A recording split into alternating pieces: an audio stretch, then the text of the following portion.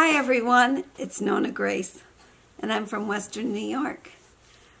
I'm really late. It's almost 7:30 making this video because I said to Jim, what shall I talk about? I had no idea, but then again I thought, well, we'll just share my day, what I did. I actually did laundry. I was going to show you my closet, but then it got dark and I didn't show you my closet. So I'm not going to do that. I might do it another day. I was going to show you my closet, and I was going to show you my sock drawer and my other drawer that I have where my underwear is, because I really keep a nice, neat drawer. I've always have.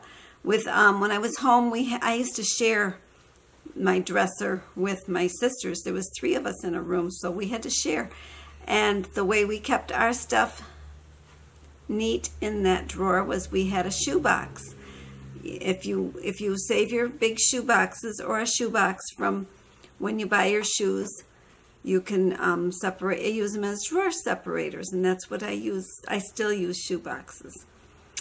Then I washed the dog. I gave the dog a bath because he'd been itching, and I don't know if he's got dry skin. I only got 2 fleas off of him, so I don't know. He never seems to have any fleas when I give him his bath, but he does a lot of itching, so maybe his skin is a little dry. Then I used my dehydrator. I wanted to mention yesterday, but Jim kind of distracted me. The reason I got my hydrator out is I was watching, I want to say Aunt Angie, but it's not Aunt Angie because she reminds me of my Aunt Angie. Oh, boy, I just drew a blank. Holy smokes. Can I have my iPad so I can, the black one I'll take this time because the other one's charging.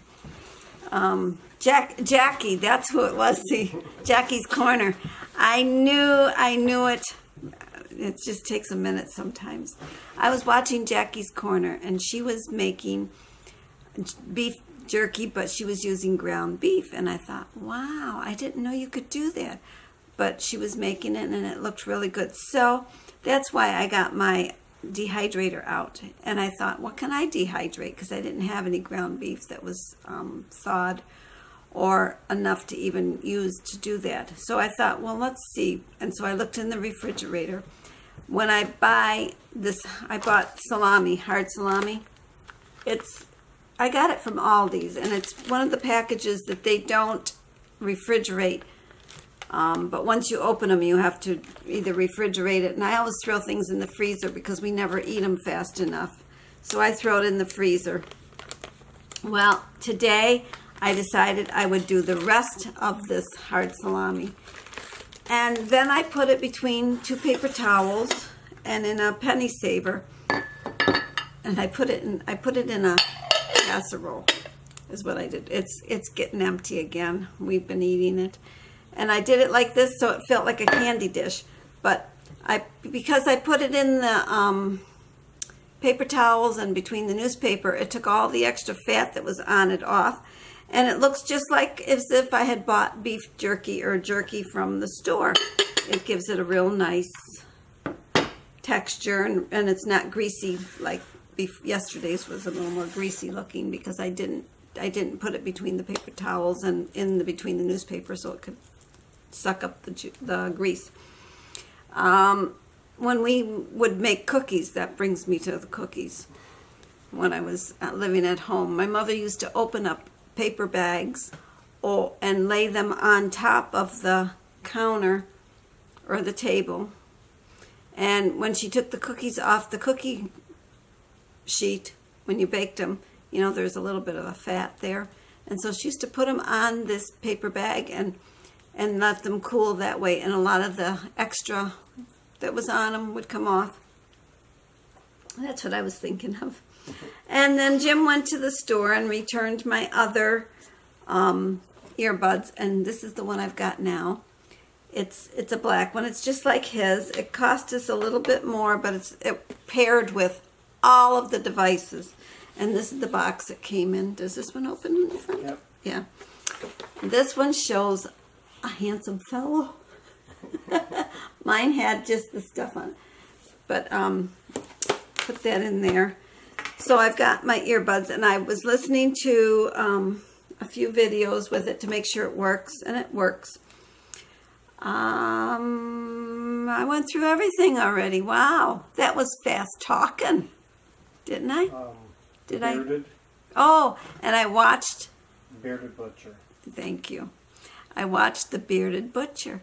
I watched him take the bones completely out of a half a pig. Half a pig. It was a half a pig, and then they rolled it like you would roll, and tied it with the rope, the string, not rope, the butcher string, and it was for some club or something that they were going to do pulled 4-H. They were going to do pulled pork, and it was going to be easier for them to do it if it didn't have the bones in it. He is really good. Thank you, Bob from Mountain Crest Farms. He's the one that suggested him.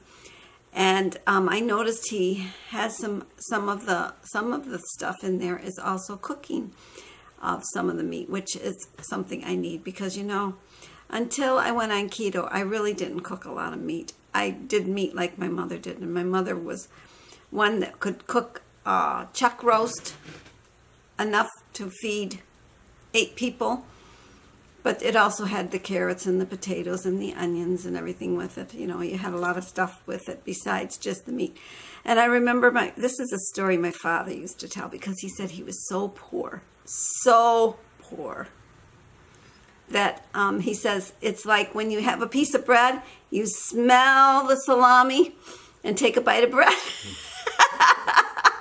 I don't know whether they really did or not, but that's what he said, that they could actually, you would do that if you were dirt poor, and he must have been dirt poor because he mentioned it.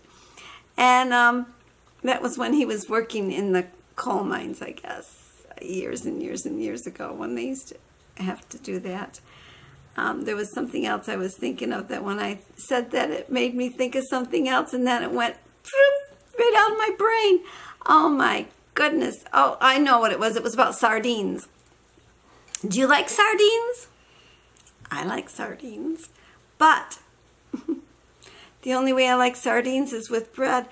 And so because I haven't eaten any bread, I used to like to open the can of sardines, wiggle it in some vinegar, take a bite of the sardine, take a bite of bread, and it was delicious. But I haven't tried the sardines since I haven't had the bread. But I could make a chaffle and eat sardines with that, because I've been making them. I was making them long before the darn chaffle word came out. I had no idea what it was. I would use my regular, my husband's smiling. It goes from one thing to another thing. It's the way my brain works. I have lots of stuff in that head of mine. Yep, you do. A lot of stuff. And if I talked about all of it, we would be here all night. But I was making waffles or chaffles, whatever you want to call them, with a waffle iron long before somebody came out with that little tiny cute waffle iron that makes a nice little round chaffle. And I was making my sandwiches with that. I would make egg salad in it or tuna in it, and I would just flop it over. And I used to pour the whole batter into the waffle iron, because it would fill at least 2 of the things, and then that would be like a sandwich, and you could flop it in. And I could eat the sardines with that probably, and it would taste probably very good. I haven't tried it. Someday I will try it, and I will let you know if I liked it or not. Well, I guess someday maybe we'll have to get some Fox Hill Kitchen. What's Fox Hill Kitchen? They make keto waffle or keto breads and bagels and things like that. Yeah, we've never had that. I don't know. Try that. Try that. Yeah, and see.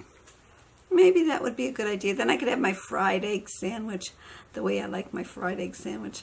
Someday I should show that. The kids love it. When the kids come here, I ask them what they want. Well, one of them always wants mashed potatoes. So I buy the instant Idaho mashed potatoes so I can make her mashed potatoes.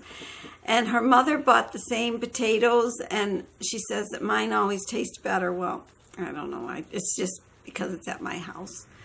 And Nonna stuff always tastes better. The kids like it. And then the other kids will want the fried egg sandwiches. And when I had the daycare, I used to make that for the kids for breakfast. I would instead of giving them toast and an egg, I would cook it where the egg is right on top of the bread, because if I gave them toast and egg, they'd eat one or the other. They wouldn't eat both, where this way they eat both. Now my grandkids, they have a sweet tooth. I don't know where they got that from, because I never liked it that way. Apparently, I think probably I gave them the sweet tooth because they didn't want to eat. And I says, oh, well, try this. And I put a little maple syrup on it. Shame on me. But I did.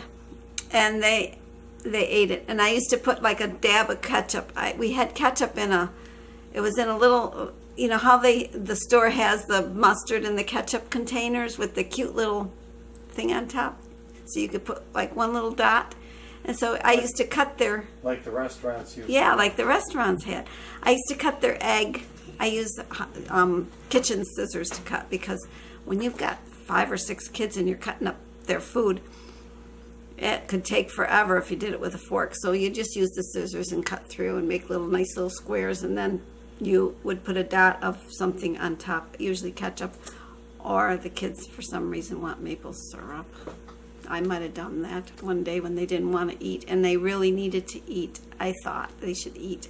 I made this egg, you're going to eat it kind of thing. And they eat it. Now I don't have to do anything. They just ask me. They always say, Nonna, I'm hungry. And I said, what do you want? And they want a fried egg sandwich. And Paige will always say she wants mashed potatoes. And of course, if Mom's here, she says, but you just ate. Yeah, but she says, but I'm still hungry. They want to eat at my house. They always like to eat at my house. Then she'll ask me what kind of milk I have. Because there for a while we were buying almond milk. And now we've switched. And then we went to cream. And then we went to half and half. Light cream. Huh? We went from heavy cream to light cream. Because of the carrageenan that's in it. It's like we are having a hard time finding it. Then we went to half and half because we couldn't find the creams anymore. And we went shopping the other day to get the half and half. The store had none. So I said, well, I guess we gotta buy milk. They had a couple pints, and that was about it. Yeah, we needed more.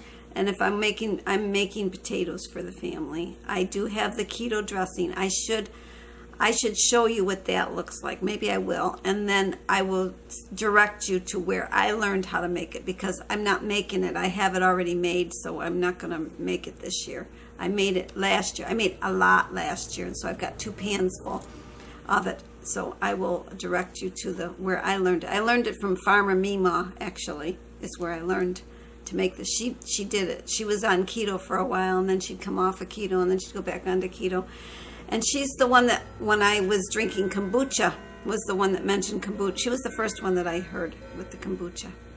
Well, I guess I've talked long enough. I could go on and on and on, but I will stop. I will talk to you tomorrow.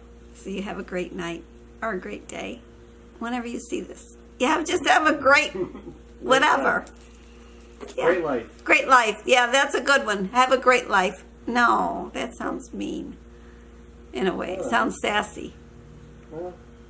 Great life. No. Just enjoy yourself. Yeah, that's maybe better. I don't know. Well, bye.